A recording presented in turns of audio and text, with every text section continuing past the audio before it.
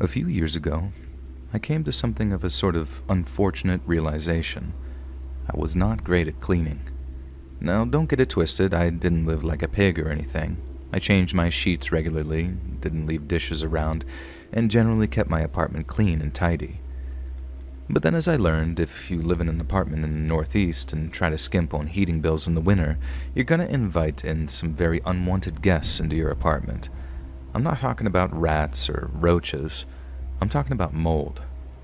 Now don't worry, this isn't going to be some story about me taking on a mold outbreak or anything, although it was scary how much it spread and how gross it was to clean. No, this story is about how we all think we know the places we live, right up until we realize that we don't. So without boring you with all of the pointless details, there was this huge mold outbreak, and it took a whole day's worth of dabbing Clorox on the walls to get rid of it all.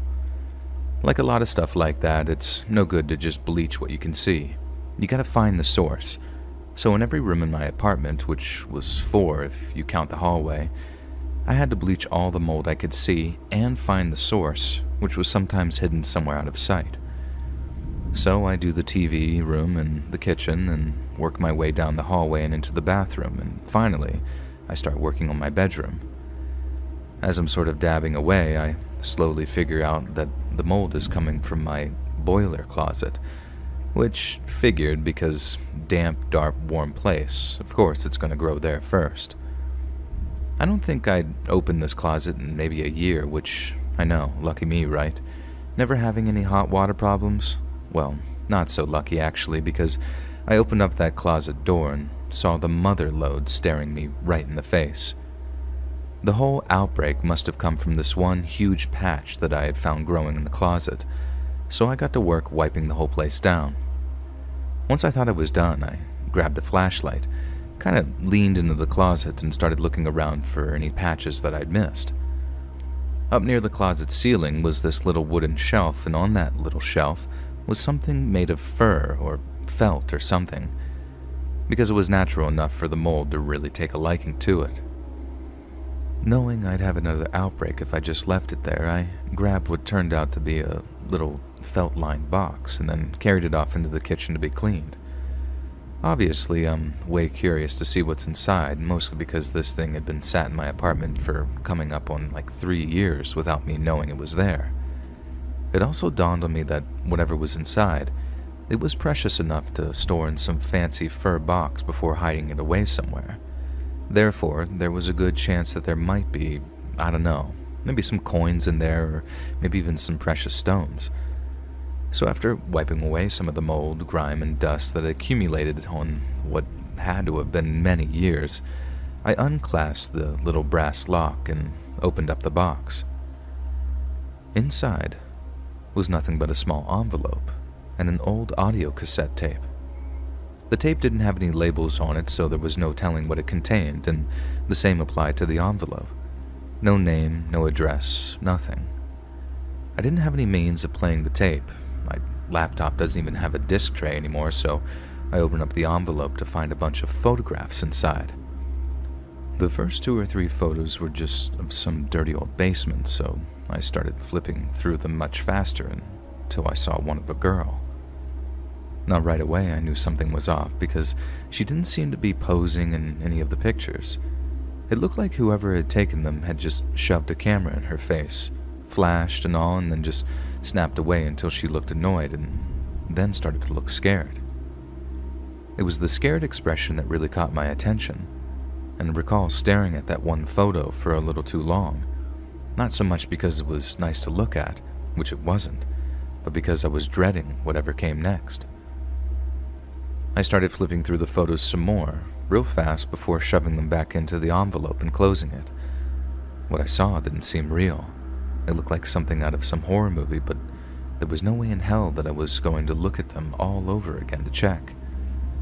I saw that basement again, with the girl in it, and this time, she was tied up, with no clothes on, and she looked... that look on her face. No actor or actress in the world can capture that true terror, but it was etched all over that poor girl's face. I had no idea what to do with myself at first. I just knew that I had to get them out of my apartment. I didn't want to touch them because I was panicking about having my fingerprints all over them, even though they looked like they were taken at a time when I wasn't even alive. I guess I was just so shocked by what I'd seen that I wasn't thinking straight, but I went full forensic files and didn't want to go anywhere near the envelope or tape for fear of contaminating evidence or something like that. I then called the cops, told them the whole story, and then I was told that I'd get a call from the relevant party either later that day or the following morning. They also told me not to worry about all that contamination stuff, as they could just take a sample of my DNA and fingerprints to eliminate me as a suspect. Essentially, I didn't have to go treating that boiler room, closet, or kitchen like some crime scene. I could just put it all to one side, maybe even a grocery bag or whatever, and someone would be by to take a look. The next day, some detective guy stopped by my apartment after giving me a call ahead, and after putting on some of those plastic gloves, he started to take a look through the photographs. The thing that I still find incredibly creepy about those few moments was how he was able to look through each and every photograph, really take them all in, and he didn't even bat an eye. The few flashes of stuff that I'd seen had me shoving them back into the envelope and panicking from how messed up they were. But there was this middle-aged, gray-haired cop, just cold as ice as he's looking through some of the most messed up stuff I've ever seen in my life. It made me wonder what other stuff he'd seen in his time to make him so stone cold like that. Having determined the pictures were legitimate, the cop started bagging up the evidence and asked me if I'd listened to what was on the tape. When I told him no, he told me probably for the best. Before he left, he asked me to take a look in my closet real quick, as in the place that I'd found the box in the first place. I told him sure. Then, after making sure that there was nothing else hidden away, he gave me his contact details and told me to give him a call if I ended up finding anything else. I never did find anything else, nor did I ever hear back from the detective. Part of me wanted to reach out at one point just to see how the investigation was going, but I didn't, because there was only one thing I really needed to know, and that was something I could find out for myself. I went down into the basement of my apartment building just to take a look around, and I don't think words can sum up how relieved I was when nothing matched any of the scenery that I saw in the photographs. I know that there was nothing I could have done about what happened to that poor girl in the photographs, but it helped me sleep a lot better knowing that it hadn't all happened beneath the place that I laid my head at night.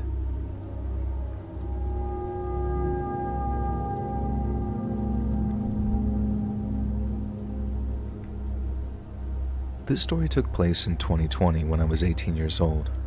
I lived in a relatively safe neighborhood, but my country does have a high crime rate in general, so take that with a pinch of salt.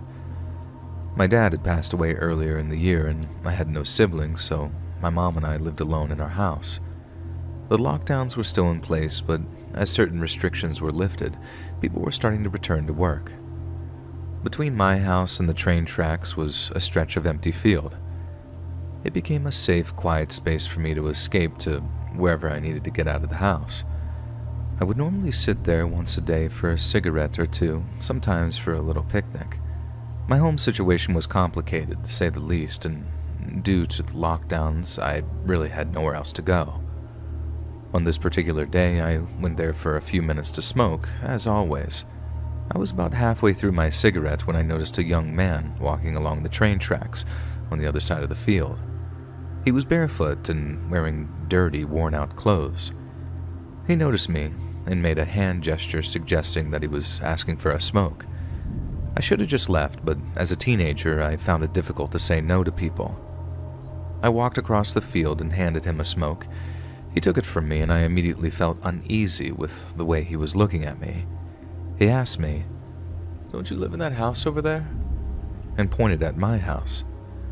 I avoided answering the question, and at this point realized that I needed to leave.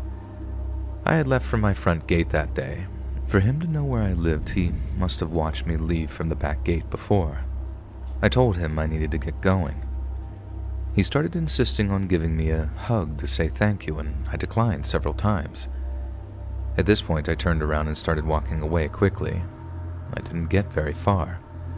He caught up to me and put his arm around my waist. I started to panic, not knowing what to do. All I could think of was that I needed to get away. As I tried to start running, he grabbed me from behind and started dragging me toward the row of houses, where the view from the road is completely blocked. The fences were high too, so no one could see the field from their backyards, and we were completely isolated. I was kicking and struggling, desperate to get out of his grasp. He ended up throwing me on the ground, with him on top of me, still holding on. In a split second, my life flashed before my eyes. That feeling that something terrible was about to happen came over me. I couldn't escape. He was too strong. My arms were trapped by his, and he was holding me down so I couldn't kick him. I did the only thing I had left to do, and I started screaming for help. Suddenly I was free. I could move. He had let go and jumped off of me. He ran away. My heart was still pounding. I was shaking and shocked from what had just happened. He disappeared into the industrial area on the other side of the train tracks. I immediately ran towards the road. As I reached it, I noticed it was empty. There were no cars parked in my neighbor's driveways. No one heard me screaming, and had he realized, that day could have had a far worse ending. He knew where I lived, and I was terrified of him returning. For months, I had panic attacks and nightmares, and I could barely leave my house without breaking down. I moved away from there a year later, but I still sometimes get scared when I'm home alone or walking around town.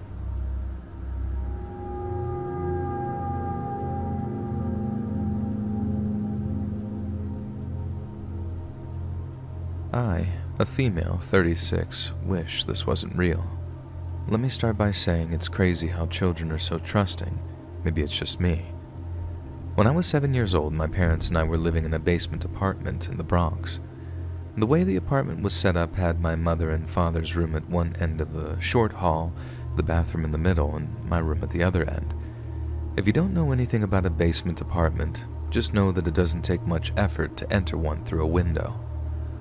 One very early morning, possibly around 7 or 8, I was woken up by a very sharp, intense pain on my buttock. I got up, thinking our cat had gotten into my room and had bitten me, as she used to nip hard and attack whatever she felt like, toes included. I jumped up, looking for her, only to see a grown man sitting on my bed. I remember being upset and asking him why he had pinched me, to which he hushed me and said something about being thirsty. I remember pulling down my nightgown to cover my buttock and asking him if he wanted juice or water. I wasn't scared at all, more surprised and mad that this man had pinched my buttock so hard. He said that he wanted juice, so I left my room and closed my door with him still sitting on my bed. I walked to the kitchen and got him some juice. As I was bringing the cup back to my room, I looked at my parents' door and thought that I should wake them up, but I can't remember why I decided against it. I ended up giving the man the cup, and he drank the juice. I remember he asked me if I could help him find his friend, and he told me that he was lost.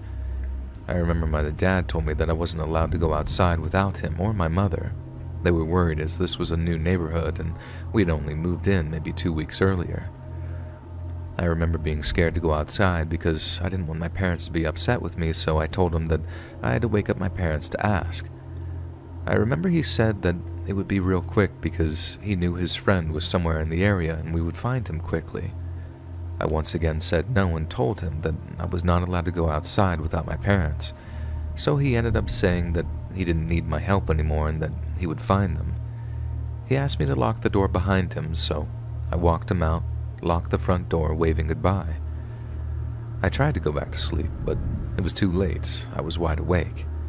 So I started watching cartoons.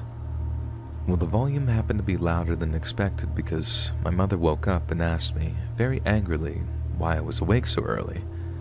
I told her all about the man pinching my butt, to which at first she didn't believe me as she thought that I had had a bad dream, but she lifted up my nightgown and I guess I must have had a bruise. I will never forget how she got so calm and started smiling at me with a very sweet voice, asking me what he looked like, what happened, and if I remember what he was wearing. I told her, and she left my room for a moment, coming back with my dad. She then told me to tell him everything using that same sweet voice, and I did. I didn't think that I was in trouble or anything, and I thought that I had made a new friend. After telling them about my new friend, they got dressed and started searching. Well, it didn't take long because he happened to be the superintendent's family member. When I saw him, I immediately shouted at him, "Hey, friend!" My parents told me to go inside, which I did. Maybe an hour or so later, my parents came back with McDonald's for me, but they seemed angry. Before the end of that day, my father put a padlock on my door and told me that whenever I go to sleep, I should always lock my door, as our kitchen windows didn't lock, and that's how we got in. Sometime later, when I was 15, I found out that the guy was mentally ill and was sent away from the Dominican Republic by his family so he wouldn't get arrested for something he did out there with another little girl. But that's it. It still surprises me that I wasn't scared in the moment. And please, if you or anyone you know lives in a basement, ground level apartment, or flat, please triple check that all the window locks work and lock your windows up.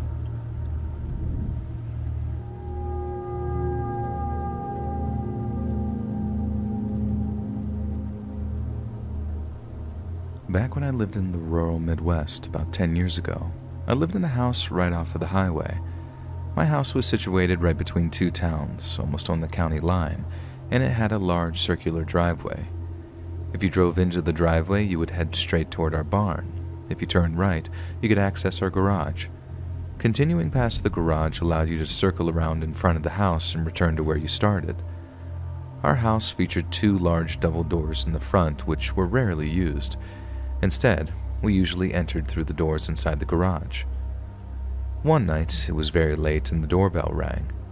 My husband, our 3-year-old daughter, and I were all asleep. The sound woke me up, and at first I thought I might be dreaming. Then it rang again, and I woke my husband. He initially believed that I was hearing things until it rang again. It was very dark outside, but we had a dusk to dawn light that illuminated most of the driveway. Unfortunately, the front doors couldn't be seen unless you opened one of them and looked outside. You could open just one at a time or both simultaneously using two latches located at the top and bottom of one of the doors. My husband decided to open the door while I wanted to call the police. However, we knew it would take some time for them to arrive since we lived on the county line. He opened the door to find a young woman, perhaps in her early 20s. She appeared normal, except for the fact that she was standing at our door in the middle of the night. I looked beyond her and noticed her car parked in our driveway just off the road, not close to the house or the circular driveway. She claimed that she needed to use the phone, explaining that her car battery had died or something, but she wasn't sure. I told my husband that there was no way that we should let her in, as this was how horror movies often started. We offered to call the police, the county sheriff, but she kept insisting. We assured her that we would make the call, and she eventually walked away.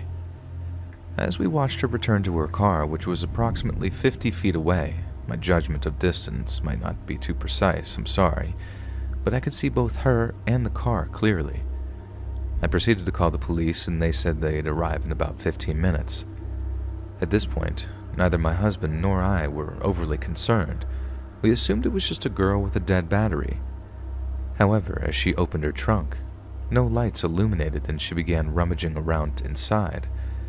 Then, the driver's side door opened and a man stepped out, followed by another man exiting the back passenger door. They continued to search the trunk with no lights on, and I couldn't hear any of their conversations or determine their actions. They all eventually returned to the car. About 5 minutes had passed, and I was silently praying that the sheriff would hurry and arrive, even though I knew that it would take another 10 minutes or so. The 3 individuals remained in the car, lights off, motionless.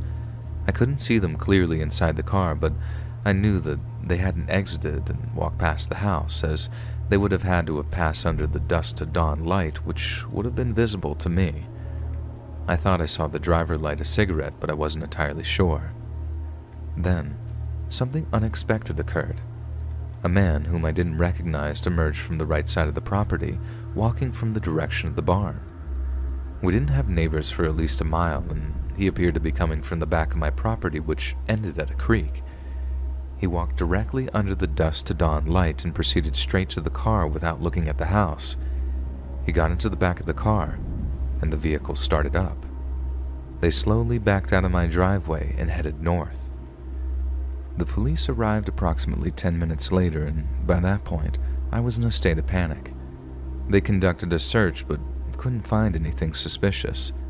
They asked if we had noted a license plate number, but the car had been parked too far away. They advised us to call if the individuals returned, which didn't instill much confidence. My husband retrieved his shotgun from the workshop on our property, and we attempted to go back to sleep.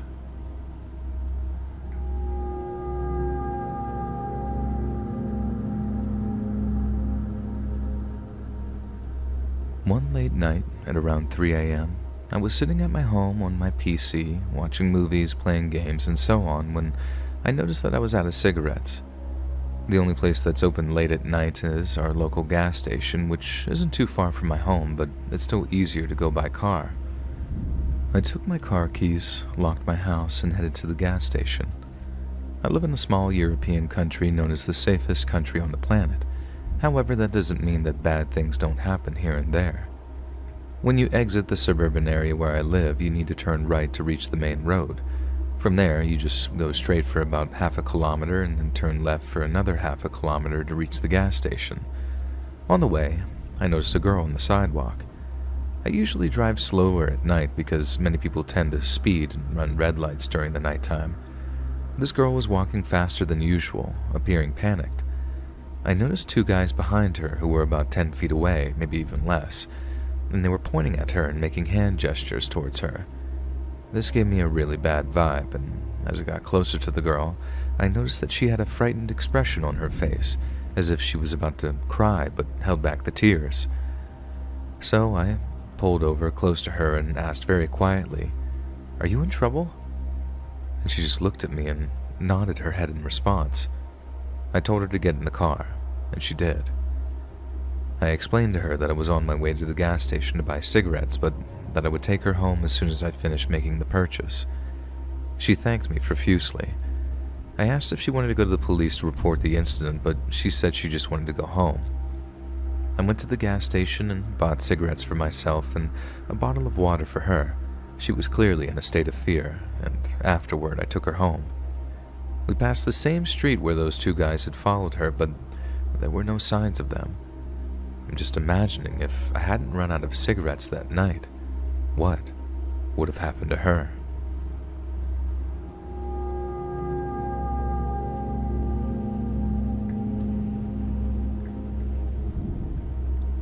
I'm a woman from China, but I grew up in Sydney, Australia. I was born in Beijing on the outskirts in a large town called Yungang Residential District, where my mom's family is from. When I was 5, my family and I immigrated to Australia, but we would still travel back to China every few years. This incident happened in the snowy winter of 1997 when I was 11 years old. My grandparents still lived in Yungang and introduced me to a brother and sister who lived in the same building as them. I can't remember their exact ages, but I think the older girl was around 14 and the younger boy was around 6. I still remember the exact outfit that I was wearing because I've been wearing the same outfit throughout the trip. At that time, flared jeans were in fashion, and coming from Australia, I wasn't prepared for the snow and cold of the Chinese winter. So on my first or second day there, my Chinese cousin had taken me to a shopping mall where she helped me haggle down the price of a bright pink duffel coat with fluffy white trimming. I thought it was the most fashionable thing ever and wore it every day. I have photos of me from the trip wearing that exact outfit. We walked around town and ended up going to a very large park with a lake inside of it. It was a little bit of a distance from the center of town. We were playing by the shore, throwing rocks, joking around, and having a good time. At some point, I looked up and realized that it was getting dusky. Although it probably wasn't very late, considering it was winter, the sun set early. The park, which had never been very busy to start with, was nearly deserted. There were still some people, but they were a fair distance away from us, except for 2 men who suddenly approached us. They were middle to late middle-aged and the uncle type. One of them approached me and said that he was a friend of my father's and that he'd asked him to pick us up. I remember being confused because my dad didn't live in this town and was in another district about 2 hours away in Beijing, where his family was from, and pretty quickly, I realized something was off, and so did the brother and sister that I was with. We all started making excuses and backing off. I still remember very clearly that as we started backing away, the man who approached us looked over his shoulder at his companion as if asking him what he should do. His companion was standing a little distance away beside a white van with the door already slid open. I completely believed that he was considering snatching one of us and making a run for it. However, perhaps because there were 3 of us, and perhaps because there were still people around in the peripheries, they didn't do anything. As I walked away rapidly, I looked back over my shoulder and remember seeing the 2 men just standing there, watching us go. That 15 to 20 minute walk back was one of the scariest walks of my life, as I imagined someone grabbing me from behind every second. The sun set just as we got into the building, and I burst in through the door, so happy to be home safe. I did tell my mom and grandmother about it, but at that time, child kidnappings in China, while already happening, were much less of a massive and widespread news story than it is now. I think my mom, especially, felt that being almost kidnapped was somehow a commentary on her parenting skills and was very dismissive, and even now dislikes it when I bring it up. Now that organized child and/or bride kidnappings are such a huge story in China, it often makes me shiver at night to think how different my fate could have been. There have been so many stories about young women and girls kidnapped and forced into becoming brides of villagers in remote countrysides, sometimes tied to beds and having their legs broken to prevent them from running away. They're forced to bear children one after another. No one in the village will help them because almost all the men in the village have purchased brides from traffickers in this way. There are also children, usually boys, kidnapped into families who have been unable to have kids or adopt legally. They fare a bit better, but can also be abused and neglected. Now that I have my own kids, and am safe and warm in my bed in Sydney, I sometimes think about how wildly and irrevocably my life may have derailed that snowy evening.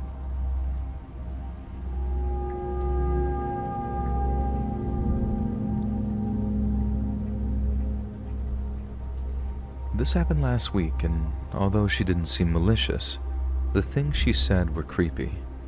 I, a 19-year-old male, was heading home from university, and to get there, I had to take the train.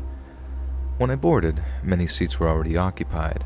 In my country, the seats are arranged in a way that allows 4 people to sit facing each other, and they are quite close together, perfect for conversation, even with strangers, unfortunately. I noticed an available seat in front of a girl who appeared to be 1 or 2 years younger than me, but it's hard to be certain. I approached her and asked if I could sit there. Of course, she replied, looking at me in a strange and intense manner. To distract myself from her, I took out my phone, and she also had a chocolate bar in her hand, which would become important later. She asked me, "Where do you live?" And I thought, why do you need to know? So when she inquired about my destination on the train, I told her the stop I would be getting off at. She informed me that she would be getting off at that next stop too. Then she started singing and said, "Oh, sometimes I sing. I'm a silly girl," and repeated it. Every time she said something, she gazed at me as if expecting a response. To avoid further conversation, I simply replied, "It's okay to be silly." Subsequently, she told me, "You're pretty." And when I asked, "What?" she questioned whether she was pretty. In my language, the second question is an extension of the first, so it seemed like she was correcting herself. She also asked if she had chocolate on her face, and indeed, she did. She even offered me some chocolate, but I declined. She also mentioned a piercing that had come off, and she attempted to put it back on right there on the train. I suggested that she should just go fix it where she originally got it, and she asked, "In Germany? Will you go there with me?" However, I promptly declined. As she struggled to put back her piercing, a mouth piercing, she declared that she was in love with me. I told her that I had a girlfriend, even though I didn't, but there are many attractive girls at my university, and I said, the pace is too fast for me. In response, she threatened to beat my girlfriend. Her I love you escalated into, I'll kidnap you, and strip for me. She asked if I would go with her and if she could accompany me home. Finally, when the train arrived at my destination, she asked, "Are you leaving, my love?" I replied in the affirmative and went on my way, thankfully, without her following me home.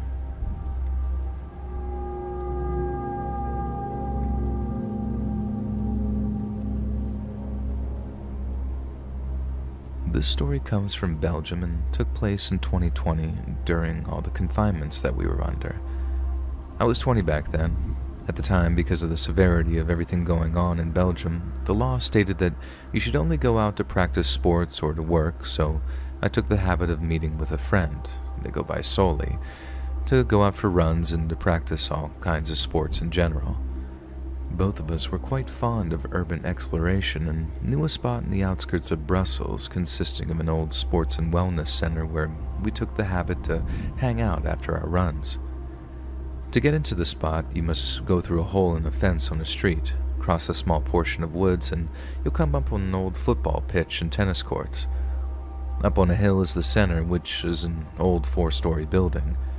The whole center takes up a whole street block, and on that day, we had just finished a 5-kilometer run and went to our spot as usual.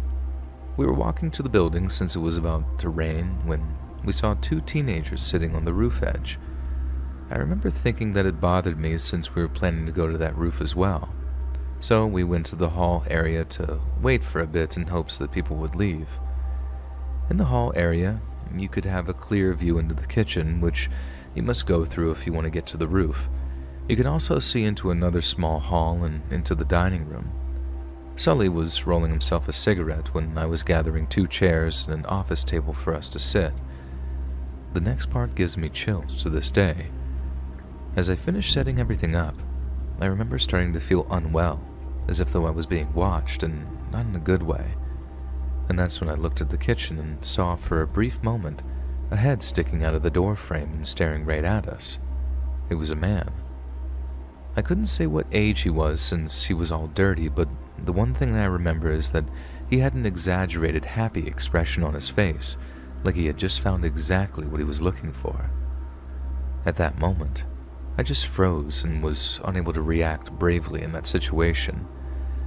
I leaned slowly towards Soli, all while keeping eye contact with the man, and told him very calmly that we had to leave immediately. I tend to make lots of jokes to all of my friends, and especially to Soli, but when he saw the look that I had on my face when I told him that we had to leave, he didn't say a word, just took his backpack and stood up.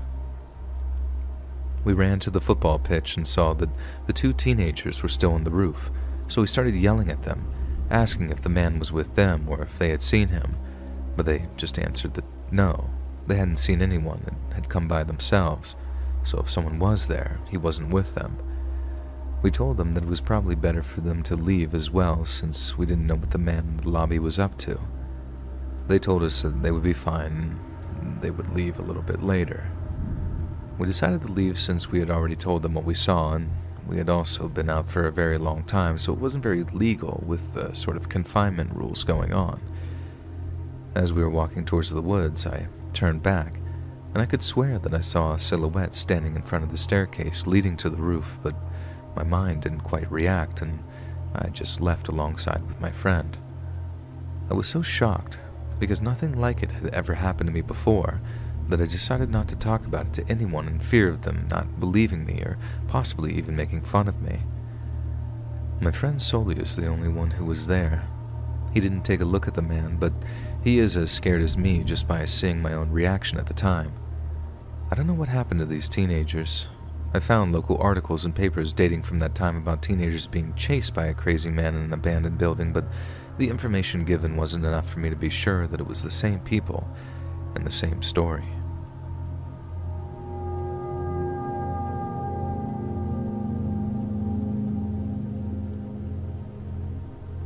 This story happened a while ago, but it still haunts my mind. I live in a quiet countryside where usually nothing happens. I'm an 18-year-old girl who can easily walk around my hometown alone without feeling scared because it's very safe here. Basically, there's almost no crime. So, as usual, my dog and I went for a walk one evening. The weather was nice, so I decided to go to a nearby field. I usually let my dog off her leash there, and it's fun for both of us. She's a nice dog and always comes when I call her. We reached the field, and everything was going well, and nothing seemed off, except for this odd feeling in my gut that I don't usually have.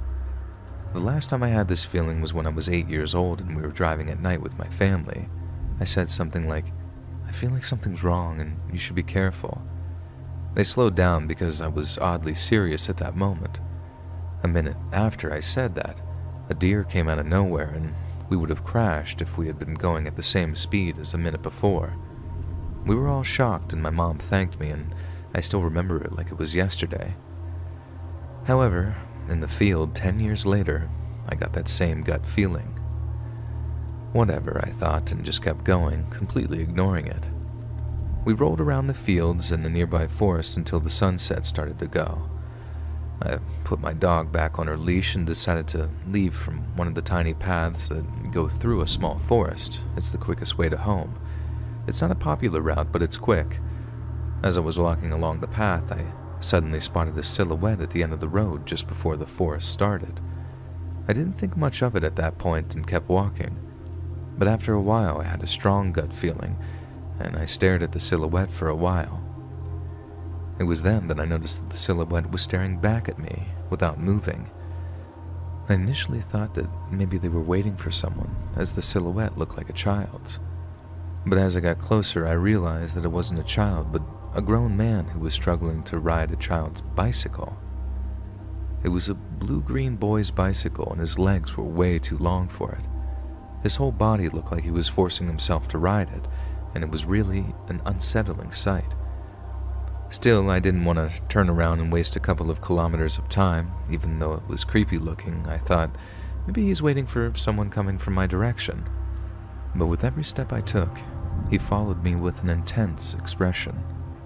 I was only about 20 meters away from him when he started doing weird jumps on his bike, smiling the ugliest and most unsettling smile I've ever seen, just staring at me with wide eyes. He looked like he was expecting something and was so excited about it that he needed to jump. He appeared to be in his 50s or something, with very long and thin legs and arms, bald, and that creepy, unsettling smile. And that's when my alarm bells went off. I glanced behind me and there was no one there, just me, an 18-year-old girl with her fluffy, definitely not a guard dog. I turned around 180 degrees and started jogging back the way I came, just in case. I glanced at him and sighed in relief when I noticed that he wasn't following me or anything. I thought maybe he wasn't waiting for me after all and called myself stupid and a scaredy cat, but I was wrong. My adrenaline started to slow down as I was in the middle of the fields, and I still saw no sign of him following me. I let my dog off of her leash again, and she started to run around. I was nearly at the end of the field. I only had a kilometer or so of forest before I got to my home after the field part, when my dog spotted a rabbit or deer or something interesting and bolted towards it. I panicked because she had never done that before, and I yelled for her.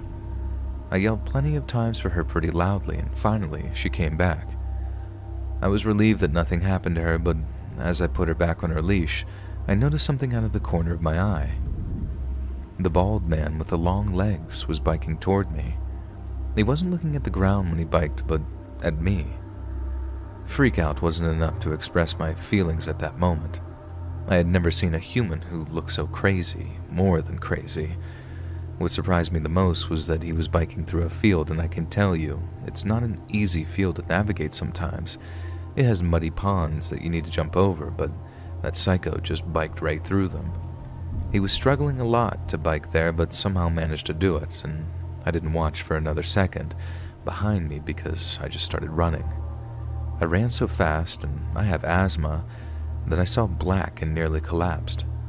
My lungs hurt so bad that I thought I was going to die, but the adrenaline kept my blood running in my legs too. Once I glanced behind me, and he was there, struggling badly to keep up his full speed on the field grounds with that ugly white smile and the way too little bike. After that, I just ran like crazy until I found a house, hid in their yard without even minding that I was in someone else's yard. It didn't matter to me at that moment. I waited a while with my breathing stuck in my throat, but he didn't come. I had been planning to yell as loudly as I could if he found me, but he never did. At some point, the adrenaline started leaving my system and I left my hiding spot. I ran again until I reached an area with multiple people in their yards, so I would have help if I saw him again, but I didn't. I typed 911 into my phone, but couldn't bring myself to call, mostly because I had no proof and I didn't want my parents to find out since they were overprotective. I still live with them, by the way. I've been paranoid since this incident, and my dog was frightened too. I guess she noticed something was really off. I swear to God that I will always listen to my gut when it's telling me something from now on. I'm still scared of him, and I've expected to randomly spot him in some area and wonder what he could have done to me. I can't forget his awful smile. I feel like he's going to reappear at my window one night and do whatever he wants to me. I feel paranoid and helpless, and I'm still thinking about calling the police.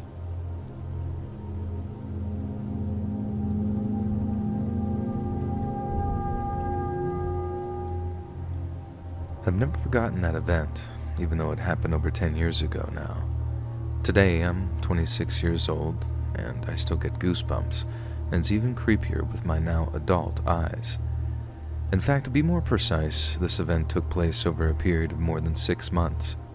To put into context, it all started when I was about 14 years old. At the time, I was attending a private secondary school in the south of France, and I used to go to my grandmother's house every evening to wait for my mother to finish work and pick me up. My mother, who was retired, would wait for me in her car when I got out of school. However, as time passed, I wanted to be more independent. So, I asked her if I could take the bus home, and she agreed. I'd like to put on my headphones and take advantage of the long journey to listen to my favorite music and be in my own world. The nearest bus stop to her house was about a 10-minute walk away. Unfortunately, the one opposite the dead-end street where she lived had been condemned due to lack of use, but that didn't bother me as I enjoyed walking. So I started taking the same bus every day at roughly the same time, though my schedule could vary. For instance, I didn't have classes on Wednesday afternoons. When I was 14, I was quite childlike. By childlike, I mean that I had always had a youthful appearance. I didn't have a woman's figure and always had cute stuffed animals hanging from my bag. Well, I suppose you can imagine. One day, I first noticed this man on the bus at around September to October. He must have been in his 40s, not very tall and bald. Why did I notice him, you might ask? Because he was staring directly at me, and I had the feeling that he wasn't blinking. He would smile at me, but his smiles didn't inspire confidence. It was completely instinctive. I had never encountered the harsh realities of the world. I was still very naive, but I knew something wasn't right. I didn't say anything. I simply decided to avoid the situation that made me uncomfortable by looking in another direction. However, this was just the beginning of something I would remember forever. This man took the same bus as me every day at the same time, even when my schedule changed. To this day, I still have no idea how he could have obtained this information. Was he watching me? Did he live near the school? He would always stare at me with those strange smiles, never speaking to me. I would get off the bus at my stop, and he would stay on, and then the cycle would start all over again the next day. I was so terrified by the situation that I didn't dare tell anyone. I was afraid that they wouldn't believe me, and I was also afraid that I wouldn't be allowed to leave the house afterwards. Then, one day, around May to June at the end of the school year, I had had enough. I got off at a stop halfway through the journey and hid naively behind a tree to try to lose him. I was fed up with his persistent stares. However, the man also got off the bus and started looking for me. There was nobody else around, and that's when I realized that I wasn't safe. The man was calling out to me, saying, "Where are you, sweetheart? Come out. Let's have a chat." I was, so to speak, sweating and unable to move from behind my tree. Of course, he eventually found me. You're really pretty, you know that? I'd love to have a chat. Get to know you. Frankly, I didn't want to get to know him at all. He terrified me, and I just wanted to go home.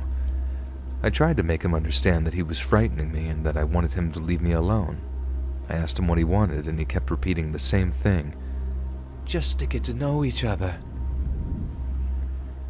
The next bus arrived, and I took the opportunity to run onto it, but he followed me. He sat down, stopped talking, and continued to stare at me, smiling.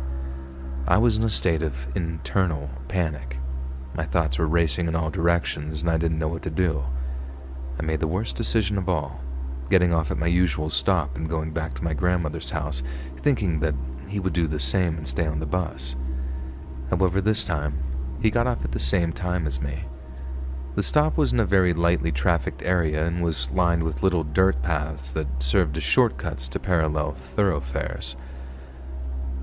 I told myself that he was going to kidnap me, that he was going to take me down one of those paths, and that I would never be able to go home again. But I didn't want him to notice my fear because it seemed to fuel him, give him a sense of dominance. So he continued to ask me to get to know each other while following me. I picked up the pace, and he kept aligning himself with me, and he wouldn't let go. Eventually, I reached my grandmother's dead-end street and finally saw the light at the end of the tunnel. I ran up to her house, and she was standing in the doorway reading a book. She saw me coming, red-faced and still shaking with panic, with the bald man staring at us from behind the gate. She saw my face, and I didn't need to say anything. She yelled that she was going to call the police if he didn't leave immediately. He turned around and left that dead-end street. After that, my grandmother categorically refused to let me take the bus again. Until my senior year, she wanted me up in front of the school gate every day. I never saw that man again. When I think that this guy, this adult, followed a 14-year-old girl home, that he became fixated on me, and that this happened every day, who knows how far it could have gone? Maybe that's what's most worrying about all of this.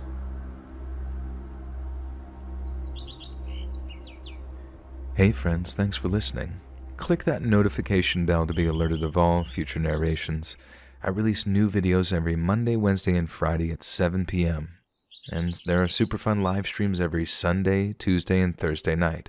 I'd love to see you there. If you got a story, be sure to submit them to my subreddit, r/letsreadofficial, and maybe even hear your story featured on the next video. And if you want to support me even more, grab early access to all future narrations and bonus content over on Patreon, or click that big join button to hear about the extra perks offered for the channel. And check out the Let's Read podcast, where you can hear all of these stories and big compilations and save huge on data, located anywhere you listen to podcasts. All links in the description below. Thanks so much, friends, and remember, every time is the exact same length and girth.